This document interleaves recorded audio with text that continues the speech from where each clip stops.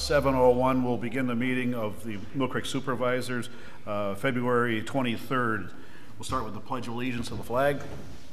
I pledge allegiance to the flag of the United States of America and to the republic for which it stands, one nation, under God, indivisible, with liberty and justice for all.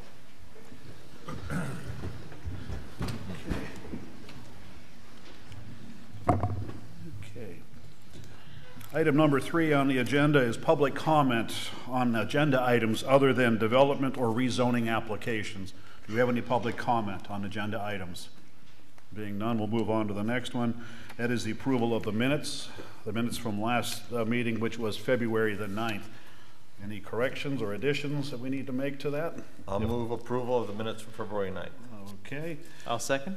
Okay, Mr. Morgan. Mr. Morgan, how do you vote? I vote yes. Mr. McGrath? Yes. And I vote yes. Item number 5 on the agenda, approval of the bills. Do we have any questions about the bills? I'll move we pay the bills. Okay, do I hear a second on that? I'll second. Okay, Mr. McGrath, how do you vote? Yes. Mr. Morgan? I vote yes. And I vote yes.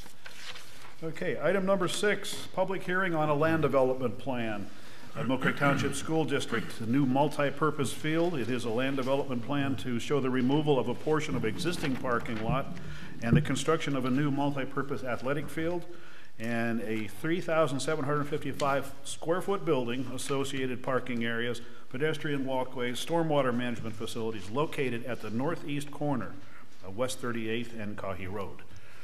Mr. Delfrat. Oh, I'm sorry, Mr. Morris.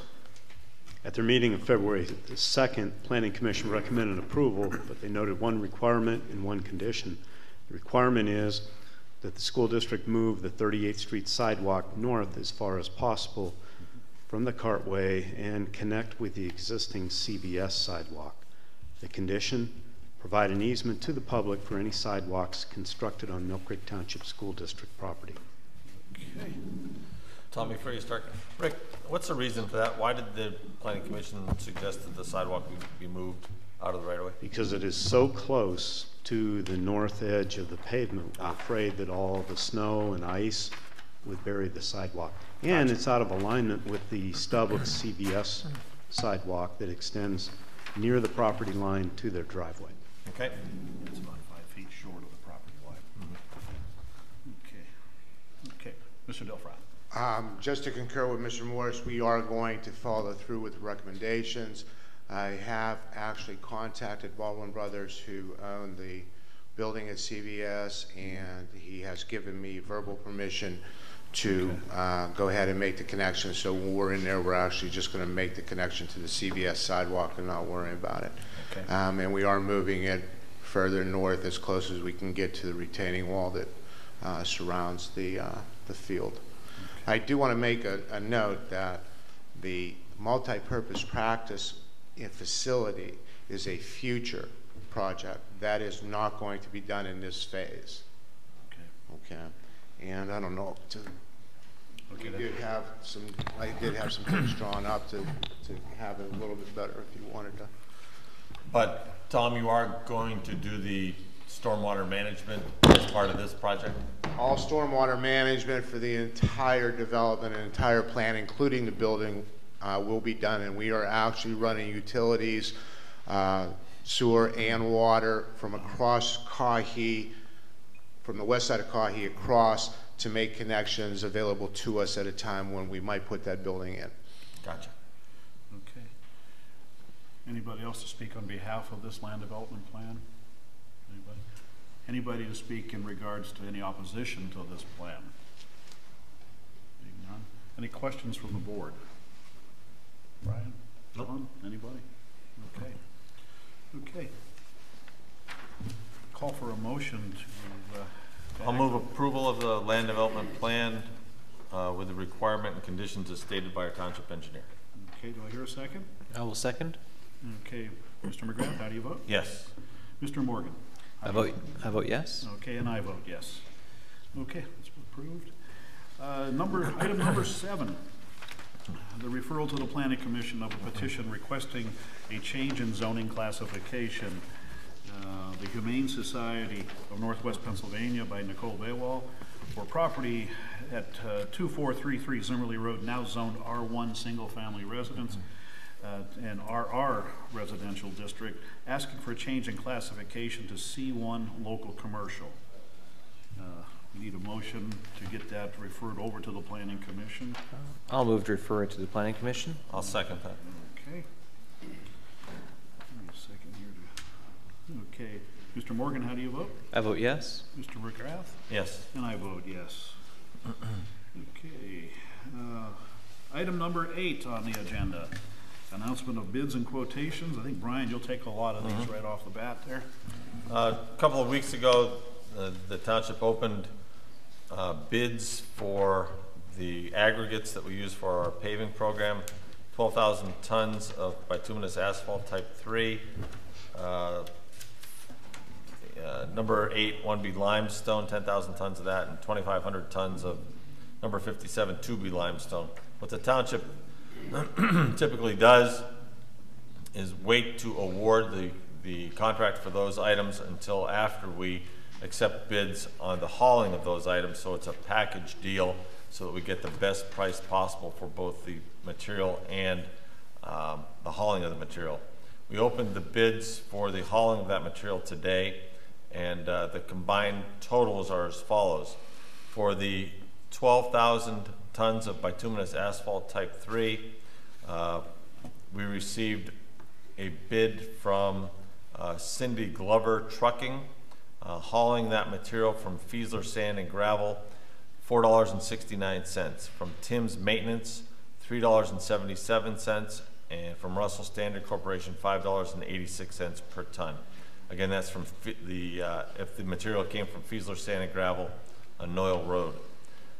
We also received bids on hauling that material from Gertz Sand and Gravel, who, although their mailing address is Northeast, I believe they're actually in New York State. Cindy Glover Trucking, $5.39 per ton. Tim's Maintenance, $4.90 per ton. And Russell Standard Corporation, $6.78 per ton.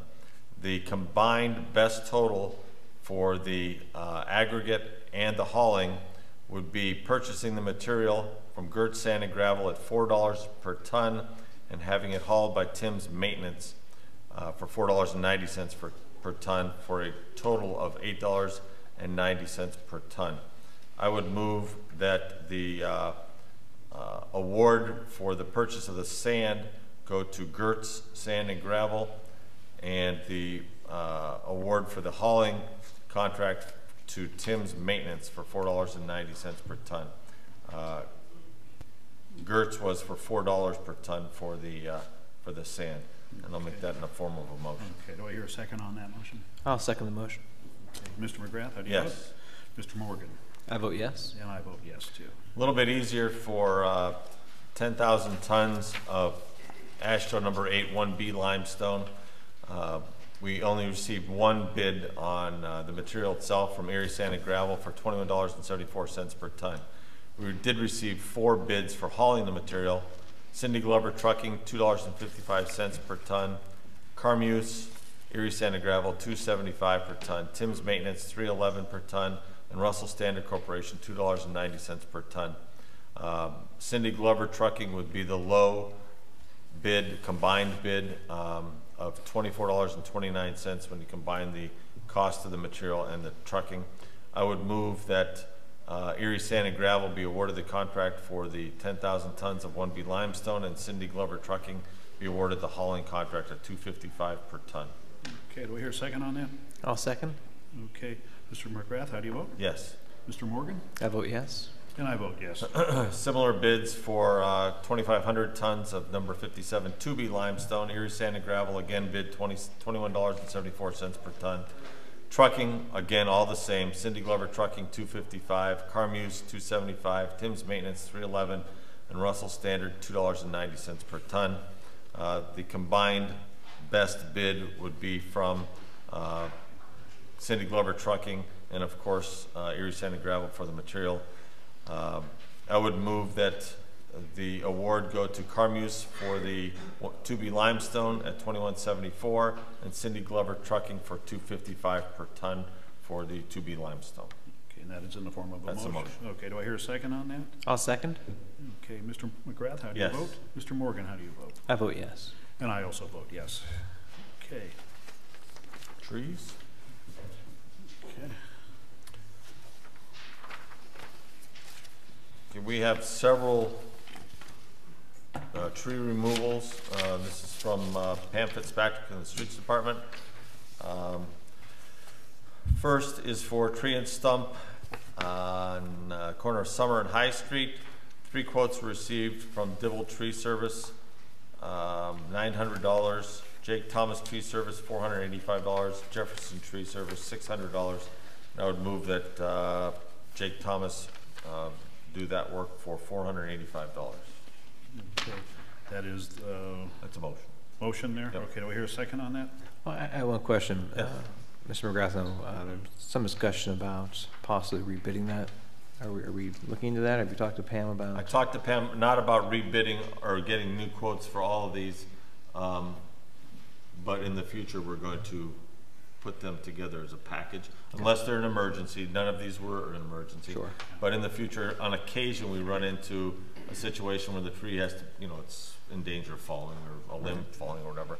That would not have to wait for a group, but Pam is going to see about getting 4 or 5 or 6 of them at a time and doing this when they're non-emergencies. So yes, we are going to do that. I'll second the motion. Okay. Mr. McGrath, how do you Yes. vote? Mr. Morgan? I'll vote yes. And I vote yes. Next is for, again, tree and stump removal at 2330 West 34th Street.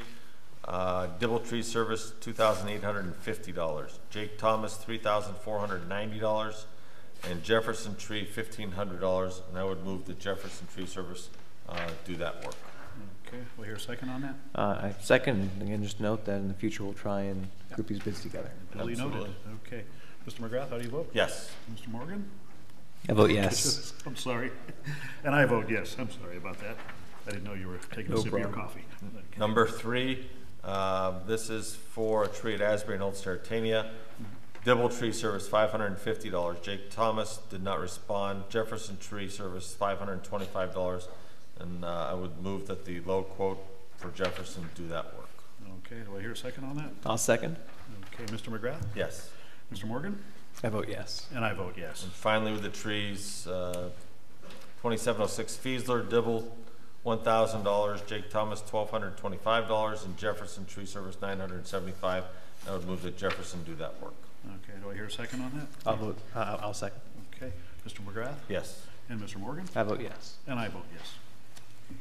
Okay, next one. Asbury Barn. You want to take a little break there or something? No, I'll take a sip of water. Okay. Sip of water or something? Okay, in this year's budget, we do have an item for resurfacing the 2nd floor of Asbury Barn. Ashley Marsteller, our Parks and Rec Director, was able to obtain 2 quotes on that work. Dana Floor Sanding Incorporated, $4,930. Janitor Supply, $9,565. Erie Floors did not wish to provide a quote. I would move that Dana Floor Sanding Incorporated be awarded that contract for $4,930. Okay, do I hear a second on that? I'll second. Okay, Mr. McGrath, how do you vote? Yes. Mr. Morgan? I vote yes. And I vote yes. Okay. Keep Next on one. going. Yep, keep on, you're on a roll. This is for repairing a return line at the Bell Valley Pool, the small pool in Bell Valley. Again, this was a budgeted item. Ashley tried to obtain 3 quotes. She was only successful in obtaining 1 from Colley's Pools for $7,375. She also contacted Mach Plumbing and North Coast Pool and Spa. So I would move that Colley's be awarded that contract for $7,375. Okay, do I hear a second on that? I'll second. Okay, Mr. McGrath? Yes? Mr. Morgan? I vote yes. And I vote yes. Okay, from Bill Hitchcock in the garage, would like to purchase a hot water pressure washer. This is for the crews at the east side garage so they can clean the salt trucks primarily. Bill obtained 3 quotes. Admar, $3,719.41. That includes freight.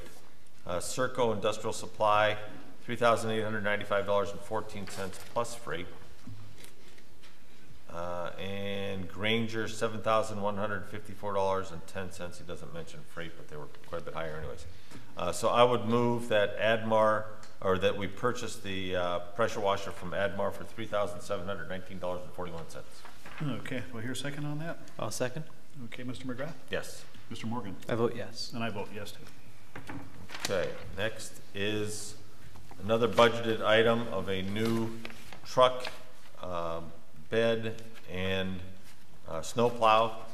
This is through the CoStars program. CoStars is a joint purchasing program provided by the state of Pennsylvania. It's an excellent program, and we use it frequently. The cab and chassis would be coming from 5 Star International. The CoStar's price for 2016 is $90,300.11. The dump body and plow equipment would be coming from U.S. Municipal, again a CoStar's contract, for $67,483. And like I mentioned, this is a budgeted item, and it actually was a 1.16% less expensive item than the previous year. Just for the record, the CoStar's contract for the cabin chassis is 025-005. The CoStar's contract for the dump body is 025-019. And I'll move approval of that purchase. Okay, do I hear a second on that? I'll second. Okay, Mr. McGrath, how do you vote? Yes. Mr. Morgan? I vote yes. And I vote yes. Sticking with the theme, this You'll get a break here in a second. memos from the garage. Again, from Bill Hitchcock, he would like to purchase a combined compressor generator welder. He obtained 3 quotes. He did mention that one of the quotes was not for what he was, it's a smaller unit than what he desired for whatever reason. The company that Hovis, who supplied the quote, did not provide the quote on the item that he was looking for. Admar, $8,002.94. Granger, $9,408.60. And from Hovis, $5,796.10. Again, that was not the size compressor that Bill was looking for. Bill's recommendation is that we purchase the unit from Admar, again, for $8,002.94. And I'll move approval of that. Okay, do I hear a second on that? I'll second. Okay, Mr. McGrath, how do you vote? Yes. Mr. Morgan? I vote yes. And I vote yes. That's it. Okay, thank you, Brian. Okay, next item, number 9, Resolution 2016 R-8. It is a resolution to appoint voting delegates for the Erie County Tax Collection Committee. We can just handle this. Does Evan doesn't need to handle it? No. No. Okay. The resolution, whereas Act 32 requires governing bodies of school districts, townships, boroughs, and cities to impose an earned income tax to appoint 1 voting delegate and 1 or more alternates to the Tax Collection Committee as representatives. Whereas the Millcreek Township does impose an earned income tax and desires to appoint the required delegates, whereas the individuals have consented to appointment as delegates and alternate. First of all, here what's resolved as: primary voting delegate is Mark Jaheski, our township treasurer. The second, or the first alternate voting delegate would be myself as chairman, and the second alternate voting delegate would be Brian McGrath as vice chairman. Number 4, if the voting delegate cannot be president for the TCC, the first alternate voting delegate shall be the rep. If both the primary voting delegate and the first alternate cannot be present, the second alternate voting delegate shall be the representatives. These appointments are effective immediately and shall continue until successors are appointed. Delegates shall be appointed each year at the township's organizational meeting or soon thereafter. Of course, this would be adopted if we approve it, adopted today. Make that in the form of a motion. I'll make that motion if you don't mind. I'll second it. Okay. Mr. Morgan, how do you vote? I vote yes. Mr. McGrath? Yes. And I vote yes. Okay. Item number 10. This one I'm going to refer over to Evan Adair, our township solicitor. Mr. Adair, can you shed some light on this one here? It's an agreement with Millcreek Water Authority to assign claims and liens.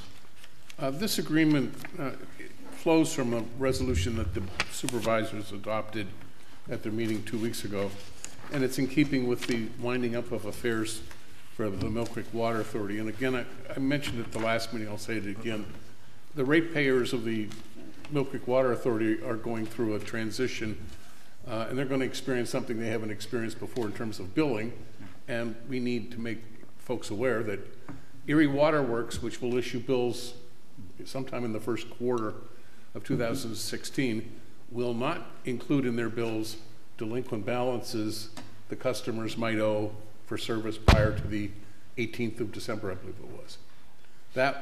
Those balances are due to the Millcreek Water Authority, and as Millcreek Water Authority winds down its affairs, our agreement with the authority is that when it gets to a point probably around March 18th, where the authority is supposed to terminate its affairs, it will assign to Millcreek Township its rights as to all receivables as well as all funds.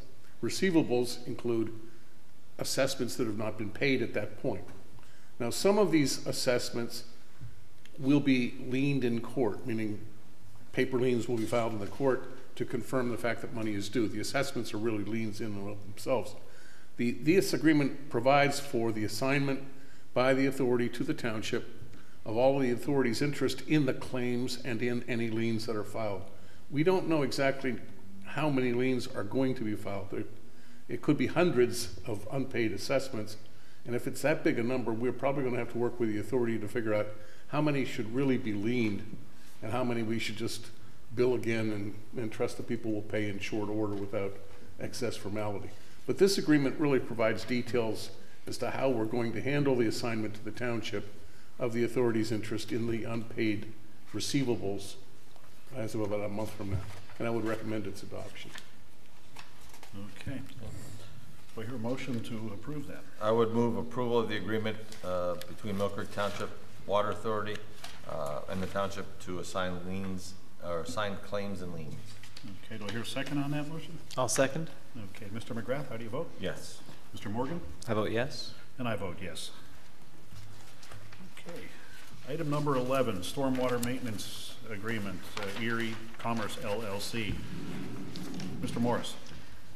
Stormwater Management Maintenance Agreement is on the standard approved form.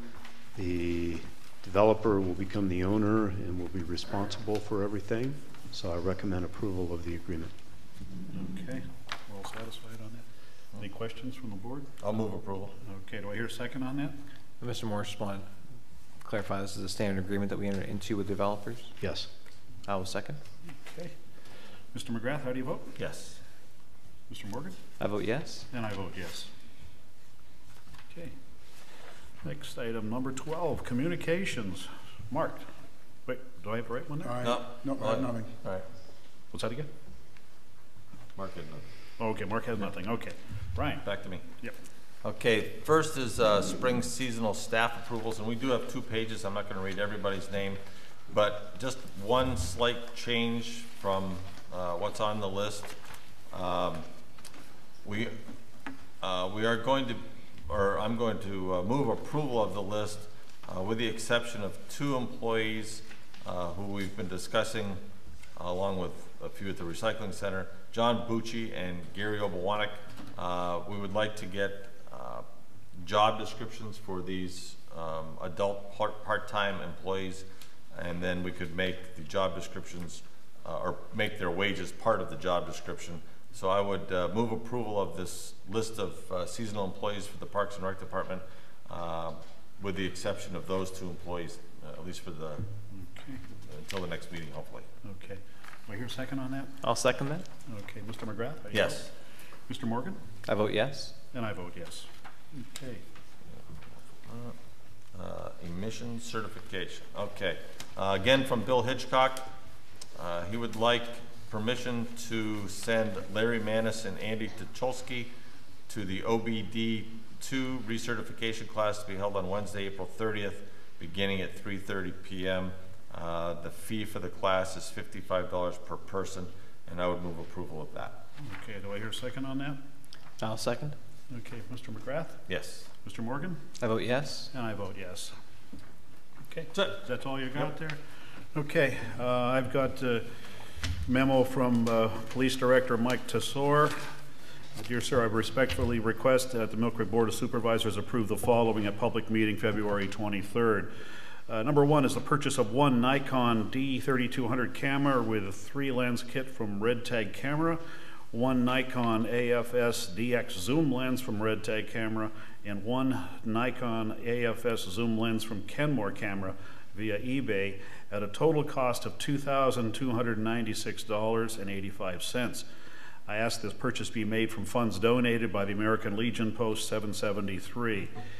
Currently, 2 of the 3 crime scene processing cameras are in disrepair, while the requested lenses will work interchangeably with the remaining camera and the proposed for purchase camera. He attached the quotes on that there. I think everybody had a chance to look at those. So I'll make a motion to approve that purchase of that camera and the accessories. I'll second it. Okay. Mr. McGrath, how do you vote? Yes. Mr. Morgan? I vote yes. And I vote yes. Okay. And let's see here. I was a little bit remiss here. I'm sorry. I wanted to welcome all the students here from McDowell High School. I should have done it at the beginning of the meeting there. In case you didn't know, this is one of your fellow classmates here sitting over here, Caitlin McLaughlin, and she's our student ambassador serving on the Board of Supervisors. We welcome her, of course. She started our last meeting. And if you feel the desire to do this sometime, get a hold of your guidance counselor. I think Andrea Nucerino is the one handling all of this. So if you wanted to do that. So just wanted to point that out. Sorry for being late at bringing that up there. I do have something that may sound a little bit uncomfortable to talk about, and it's rather odd that I'm going to, but I'm going to have to do it anyway, set the record straight. In case you haven't been following the news during the past 2 weeks, there's been some controversy regarding the award of unemployment benefits to a former township employee or township supervisor. In the midst of the controversy is a 2-to-1 vote by the board on February 9th to appeal the award, with myself being in the minority. I have received numerous calls and emails regarding my vote, and somehow the perception has been perpetuated by some in the media that I support the former supervisor's application for unemployment. The fact is I don't. However, there is a loophole in unemployment laws and the second-class township code, which makes this scenario very possible. I have known this loophole exists for quite a long time, and I think many of those who know township government know it does too. I believe there's a matter of equal importance, and that has to do with the employee information being shielded from the public under Act 3 of 2008, also known as a right to know law, which further implies it is also being shielded from discussion during public meetings, as it was during that meeting on February 9th. Although they haven't published that fact, the Times knows that this is once again because they were denied access to documents regarding the alleged benefits paid to another former township supervisor. You didn't read that in today's newspaper. They requested information regarding another supervisor and were denied it under the right to know law. Nothing was mentioned about that, but I can bet there will be an editorial in Sunday's paper about our lack of transparency, blah, blah, blah, blah, blah, blah. Contrary to what the readers may have read in the past 2 weeks, the Times wrote that I lacked transparency or I was irked in regard to my request for executive session. The fact remains that information is not for the public, whether through documentation or conversation during a public meeting.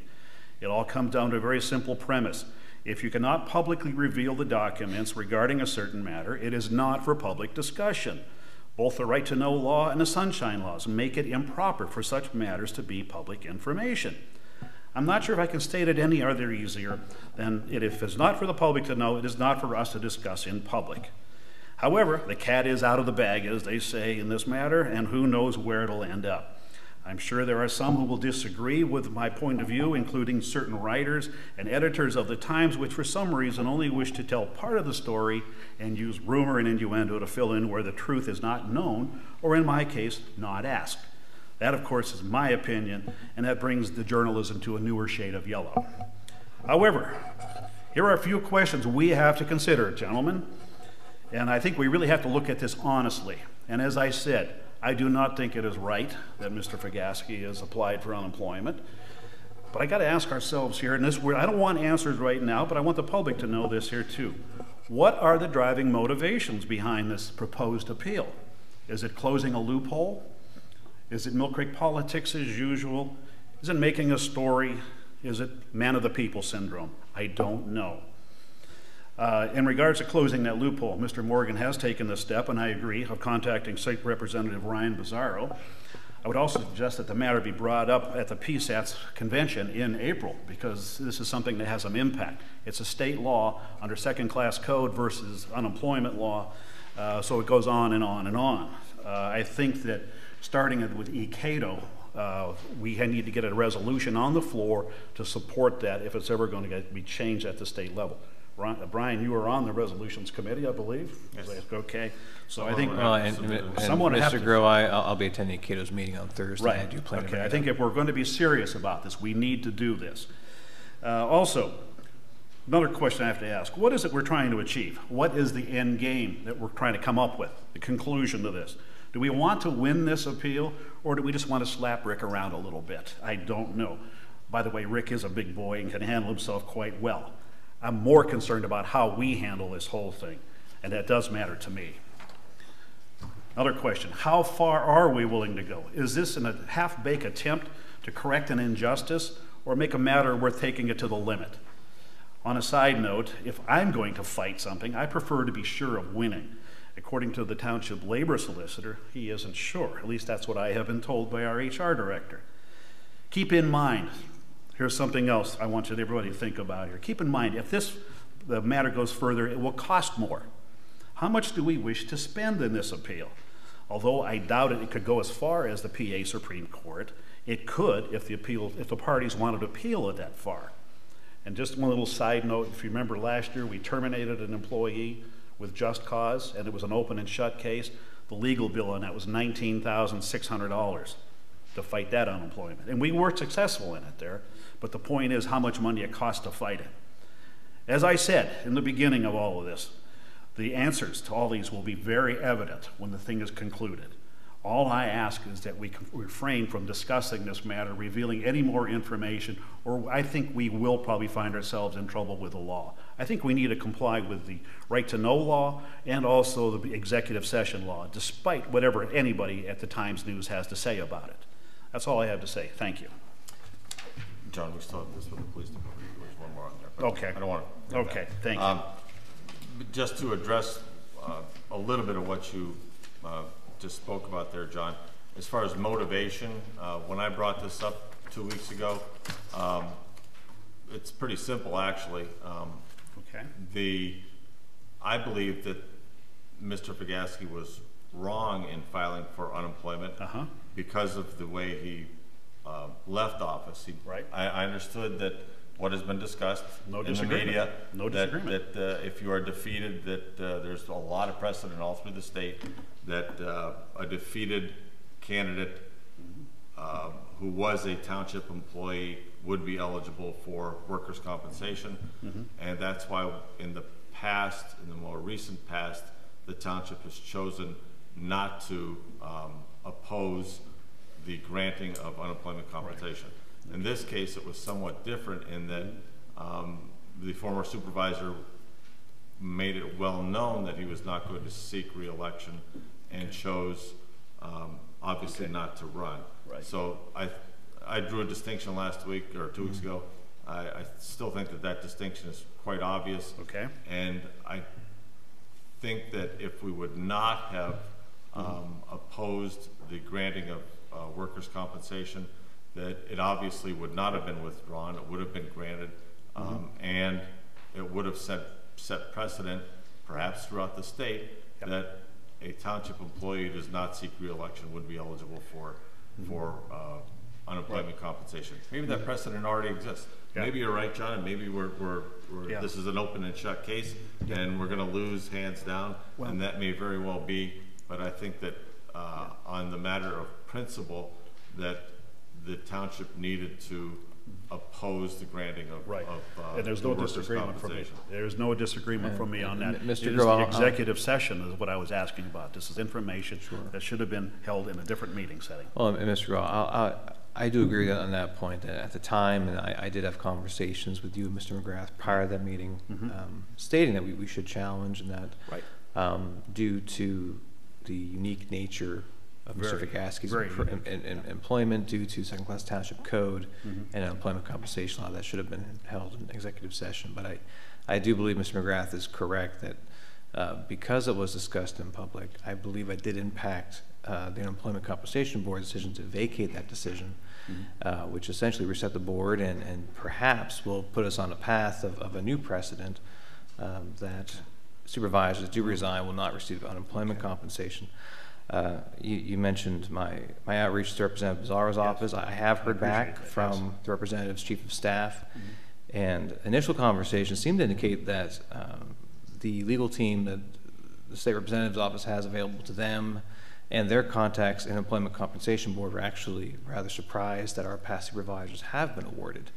So it may not be common practice. It may be a unique item here to Erie County that may be able to be corrected administratively at the UC board. And again, this conversation may not have reached the level necessary to impact the discussions, if not for Mr. McGrath bringing it up in public, which is regrettable, but may turn out for the good in the end. Right, and the fact is, we are going to appeal the matter. That's already been stated for the record. And also, one more point that I'd like to quickly make here. In order for us to appeal this and to use the services of our labor attorney, we would have had to approve that at a meeting. Right. So one way or the other, it was going to come up at a public meeting, perhaps not to the extent that it was discussed last week, but at some point, one way or another, we were going to have to vote to utilize the services of our to labor file attorney it, to file that appeal. File an appeal And, against the award of UC benefits to a former employee. Which is, and John Morgan, you make a good point. Yeah. I don't know whether, without the amount of media attention that this issue received, I don't know whether the Unemployment Compensation Board would have even addressed it. It may have just gone by the wayside, and we would have had a hearing, and Mr. Vigaski would have gotten his unemployment. Yeah. Let me just summarize it up this way if I can. We are still waiting to hear back from the Unemployment Board under their review, their second review of that. And I guess the question is that we need to sit down and have a strategy session to determine just where we're going, depending on how that thing goes. We need to, if and when we get that one way or the other, It's been over a week now, and I'm hoping that we hear something soon. We'll need to sit down. We will need to sit down, back perhaps, and find out what he thinks. hopefully in executive session. Well, yeah, we wouldn't do that. I figured that Public much. hearing. Okay. One thing I forgot to mention here, this is from the police department. Item number 2 here, the chief or the director of police is asking for permission to send patrolman Matt Schollenberger and Mike Inman to attend a class titled Technical Collision Investigation at the Pennsylvania State Police Training Institute in Meadville, May 16th through May 27th. This is an advanced class which will further educate these officers in methods and techniques of motor vehicle accident investigation. There is no registration fee, no additional cost will be incurred with their attendance, and no overtime is scheduled because of this right here. It may happen because of somebody calling off or something like that, but it's not intended to spur overtime. So I make a motion to get that approved there. I'll second it. Okay, Mr. McGrath, how do you vote? Yes. Mr. Morgan? I vote yes. And I vote yes. Okay, that's all I have there. Thank you. Mr. Morgan, do you have anything further? Yes, I wanted to report out on the MPO meeting that occurred last week on February 17th. As you gentlemen are aware, the Erie Metropolitan Planning Organization is a board of local elected officials and transportation professionals that advises and approves PennDOT's capital budget in Erie County. I want to let you guys know that last week our representative Thomas C. Hoffman was elected chair of that committee, and I was actually elected vice chair of the committee. So Tom and I are working hard to make sure Millcreek's interests are represented on the board. So we stacked the deck. Well, we did not. I'll tell you what. Tom and I were both nominated by the city of Erie, and we were both seconded by PennDOT. So All right. Did you hear a train coming or something right after that? So I appreciate that the city and PennDOT have faith in Mr. Hoffman and myself to be the chair and vice chair. Okay. At that meeting, what was discussed was the Transportation Improvement Program. For your benefit and benefit of the audience, PennDOT operates on a 4-year capital budget for all the transportation projects that are funded by federal and state dollars. That capital budget is being updated this year.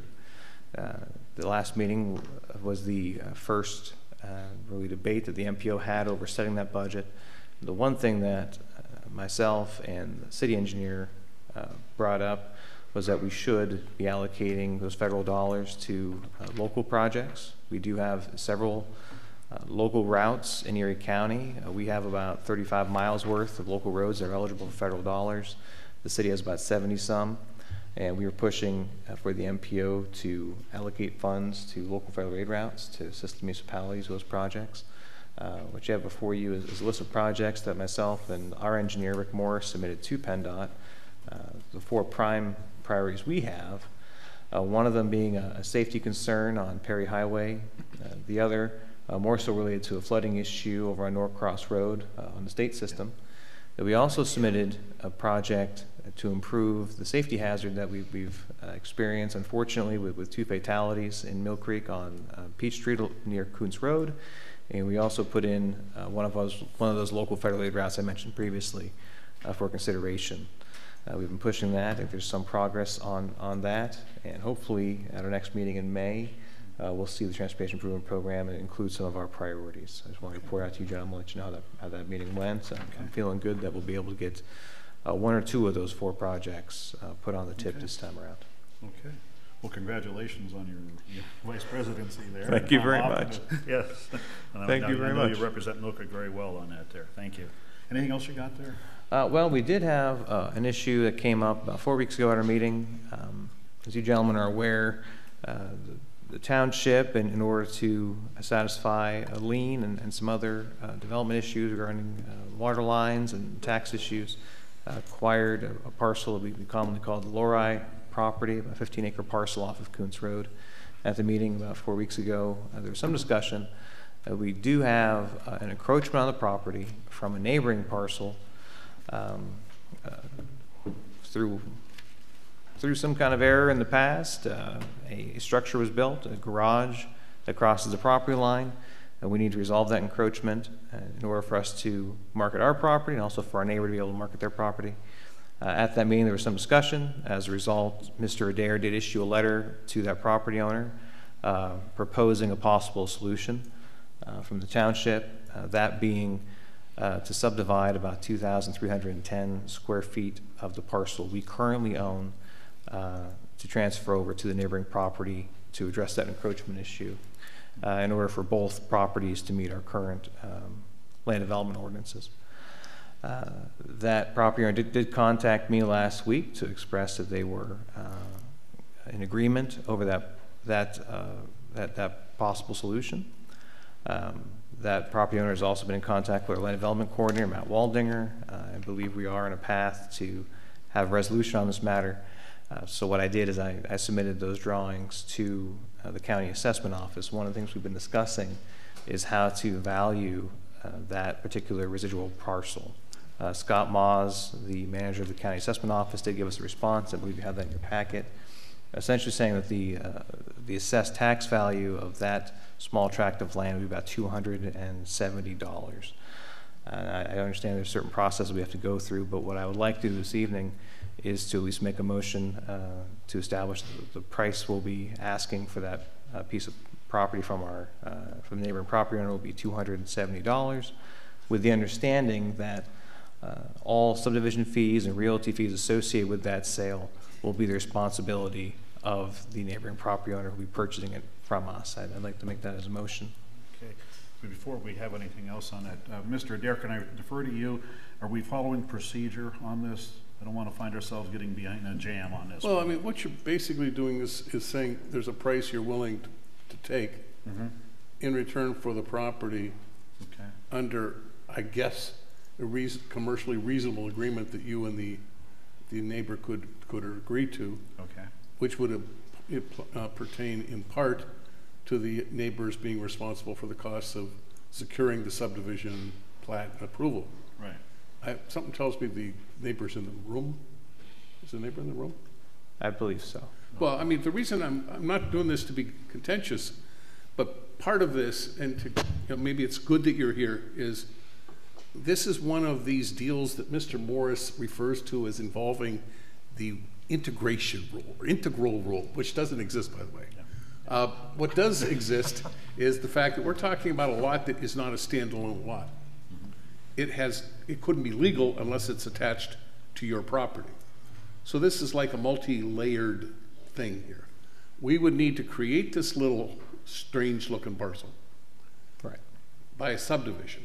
The subdivision could be approved only on the condition that it became an integral part of your property, which would occur once the subdivision was approved by a deed being done by your attorney that combined this parcel with the parcel you already own.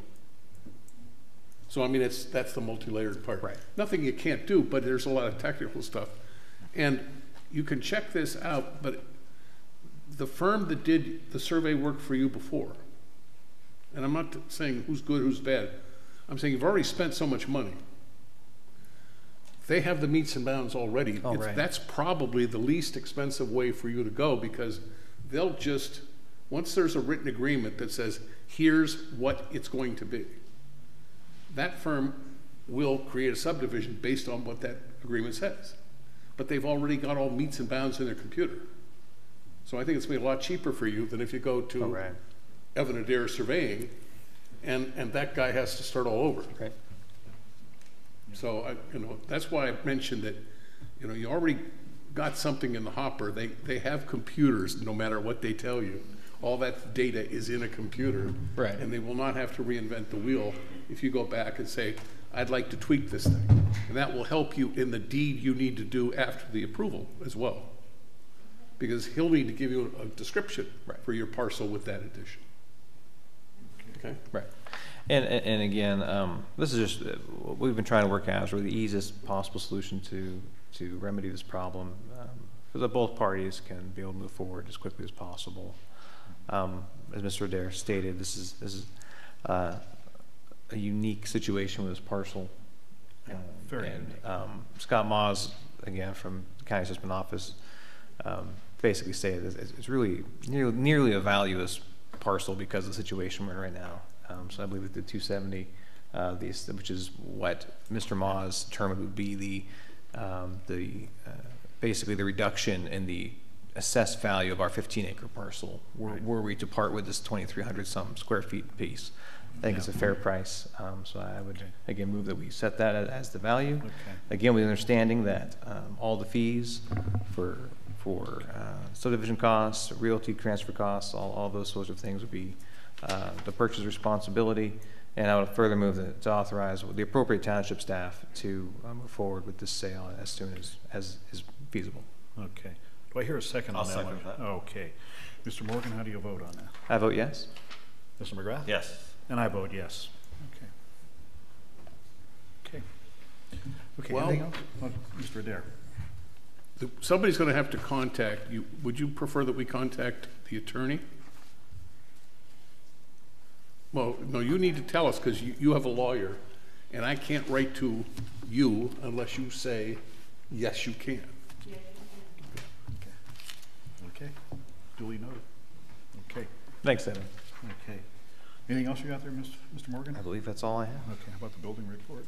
Do you want to do that now? Or you Oh, want I'll to do let it you later? handle it. I don't know Okay, if I'll I'm do it familiar later. enough with it. Okay, Caitlin, any comments, questions? Okay. Say hello, McDowell Trojans, or anything like that? Okay. Okay, Evan, anything else? I have nothing. Okay, Cheryl? Well, Rick? I'll let you handle the building report, John. You're more familiar than I am at this point. Not really, but, okay. Okay. Rick, you had nothing, you said? Okay. We have the January 2016 building construction report. Believe me, there's not a lot of activity going on out there. Nothing in residential. In the commercial end of it, there is a total construction value of $395,000. The zoning permit fees generated from that are $2,350. If you want a copy of this, it's online on the township website, or if you want a paper copy, stop by the zoning office tomorrow morning and they will gladly give you one. Okay, citizens to be heard. Do we have any citizens to be heard? If you would, I know you've been here before. If you'd state your name and... My name is Gary Bear from 345 Private Drive. Yes. Two things. One would be YouTube. Your link to YouTube to show the supervisors meeting. Mm-hmm. Does it work? The link from our website? Yeah, from your website. Yeah, I always go off your website. Okay. You got other videos, but you don't show anything about your last meeting up there at all. Well, we have two links. We have two YouTube channels. The one that's the Judy handles, and then we have the one strictly for the meetings. That was established They're last. supposed to be on the website, right?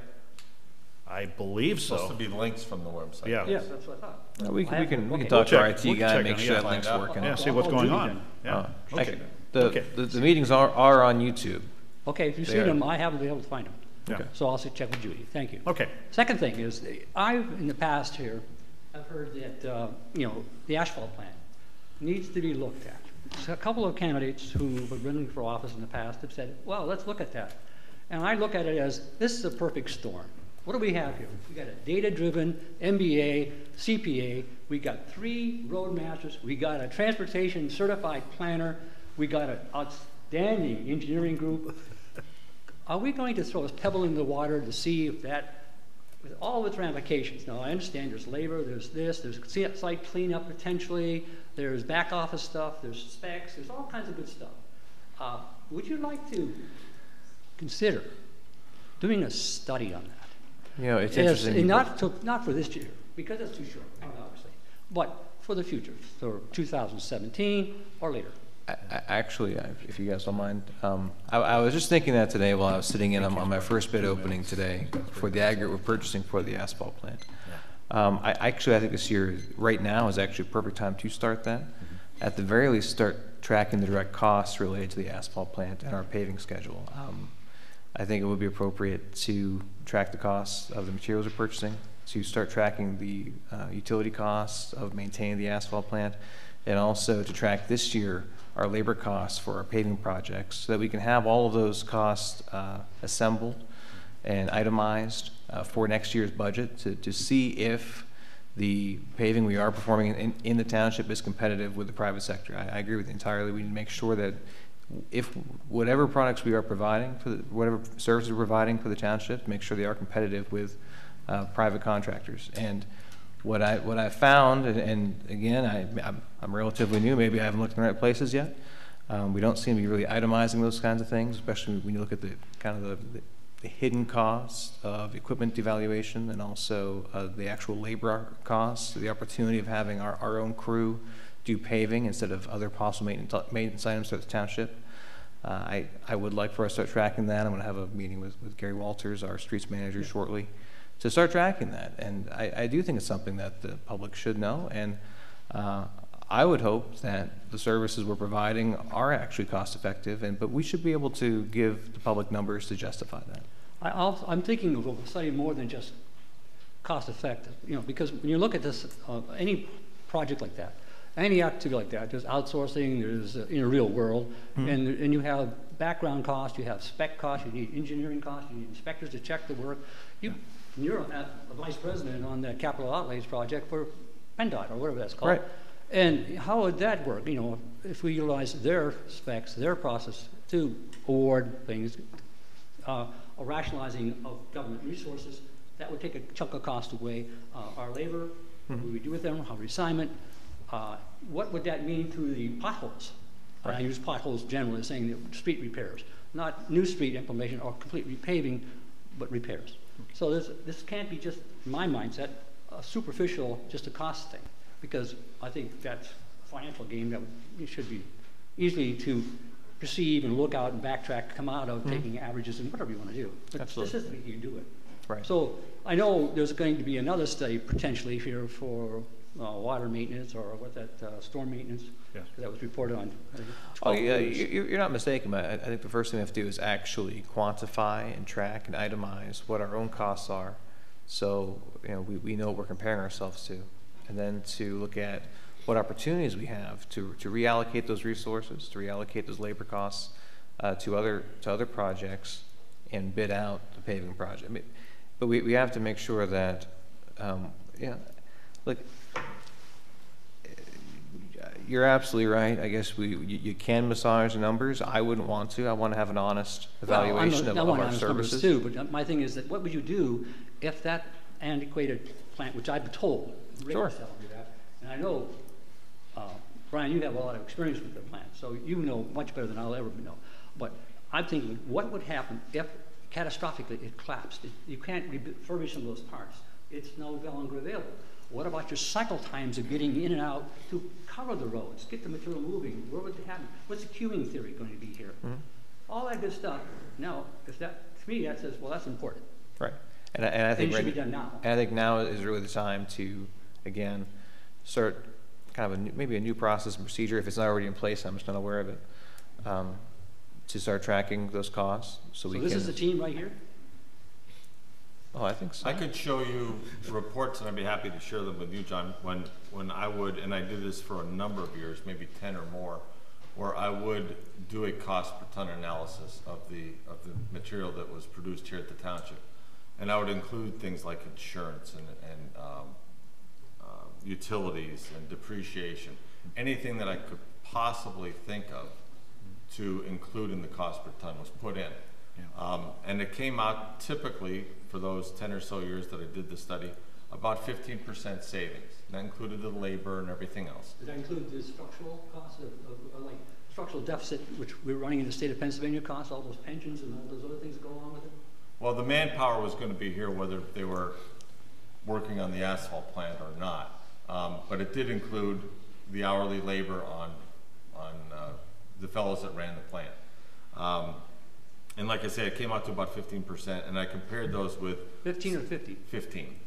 I compared those with the local manufacturers, the people who ran the plants, and they said that's about right because they're making profit, and we're not. The big advantage, and I've explained this to both Johns, that if we're going to get out of the asphalt manufacturing business, we're going to have to get out of the paving business too. And I'm not saying that we shouldn't. I'm just saying that you can't pave, I don't believe, unless you're making your own asphalt. We have run into situations where you have a failure at the plant with a chain breaks or belt breaks or whatever, and now rather than having a crew of 15 guys sitting around under a tree waiting for asphalt, we have to go buy it. Okay, so we send the trucks to one of the local manufacturers to purchase asphalt. The problem there is we are the little guy, and we're waiting for the trucks that are paving miles and miles and miles of roads on I-90 or I-79 or a other state-maintained highway. Those big triaxles are getting loaded, and our single-axle trucks are pushed off to the side, and they may sit there literally for 2 hours. Mm-hmm. And during that 2 hours waiting to get loaded, now those 15 guys are sitting under a tree waiting for asphalt. Yeah. So it's a bad situation. So unless we're going to totally get out of the paving business, we shouldn't get rid of the plant. We've put a lot of money into the plant over the last several years because the state required us to meet all of their specifications if we're going to manufacture asphalt. One former supervisor has been in saying, well, you don't even test the stuff. We have to test it regularly to meet state specifications. We have to meet their specifications for the mix design. We have to have it tested regularly. We have to have people on site, technicians on site. We have to have technicians, certified technicians in the asphalt plant. We've had to do a lot of things in order to use liquid fuels money to pay for the materials, and that's what we've done. So we have a significant investment in this, and I think that the material that we make is very good. I'm not going to say that it's the best because we're using state specifications, and I don't think the state specifications are the best. But another study to take a look at the financial feasibility, hey, go for it. Yeah, because because former supervisor comments and all the current supervisor's comments when he was running and others I just think, well, it's time we take a look-see at that, put it to bed, and say, hey, we're doing the right thing for Millcreek Township, and... I don't have a problem with that. Like I said, I've done this numerous times, and I know where the results are going to go. And to reinforce that's fine with me. If I thought that we were blowing money by having our own asphalt plant, I would have gotten rid of it years ago. But I've seen that we're not. I don't think you're biased.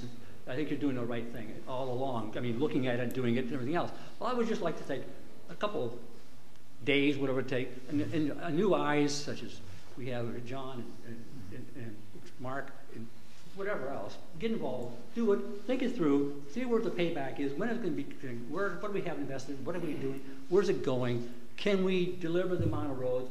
Because I'm thinking, well, we should be having outsourced pavers doing that thing in all the roads, and coordinating that with all the area and making the thing happen. So we're not the little guy in that queue.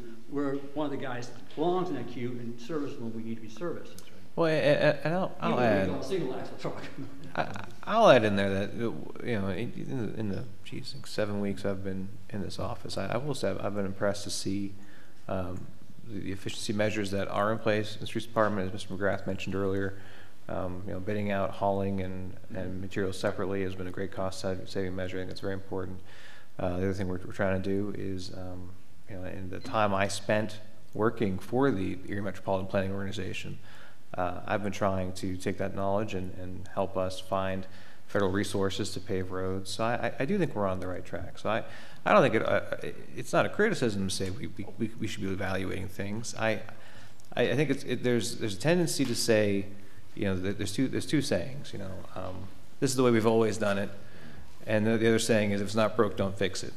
And I think there's somewhere in between there is where we have to try and find the solutions to problems. And I'm happy to hear that Brian's open to looking at that again. And I hope that we can look at that analysis and say, yes, we are indeed saving the taxpayers' money by operating that plant. If that's the case, then let's keep doing it. I don't know about those two sayings, but my saying is, the way I believe it, change is great. And if you're not moving forward, you're moving backwards. And you need to go look to see if you're optimizing, and then do it one more time. And every time you have a problem, a solution, you have to ask 5 whys.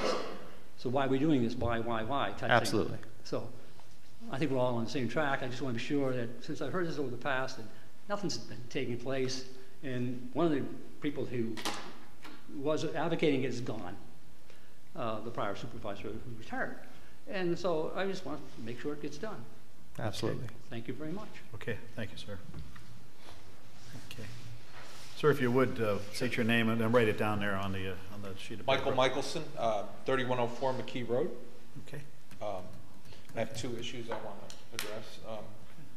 First off, a coworker of mine came to me and told me his bank card had been used online. He used it, and someone stole his identity, charged up $1,000 on it. He went to Erie Police, because that's where we work.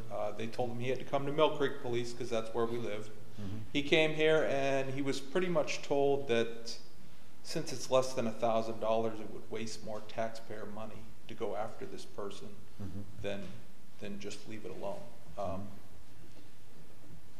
I don't care for that answer. The insurance company's going to have to cover whatever was stolen. My friend will be reimbursed in full, no problem. Okay. But then the insurance company will get to deduct that on their taxes, and the taxpayers will end up paying either way. We have to go after criminals. That's why we have laws. If we don't follow the laws, then what's the sense in having them? My other issue is recycling. We have ordinances in place that you have to keep your lawn 8 inches, for the beautification of our community. We want to keep standards. On windy nights, people put out their trash and recycling bins get blown over and there's trash everywhere. Yes. And it's, I don't know if we need to have a new ordinance where lids have to be on those trash cans or everything has to be put in paper, in plastic bags, clear bags, which is legal. They'll accept it then. So Those are my two suggestions. Okay, thank you, sir. If you'd like to give me a call tomorrow at my office here, 833-1111, talk a little more detail about the credit card matter. Sure. Okay, I'll try to get some more information for you. Thank you for your comments. Anyone else? Any of you students want to get up and say what a great place Millcreek is? McDowell High School, a great school? Yeah, okay. Go Trojans. Go Trojans. Okay, with that said, any students that we didn't sign your paper that you were here, please come forward. We'll adjourn the meeting now. I hear call. So moved. You're watching the Millcreek Government Channel, powered by WQLN Public Media.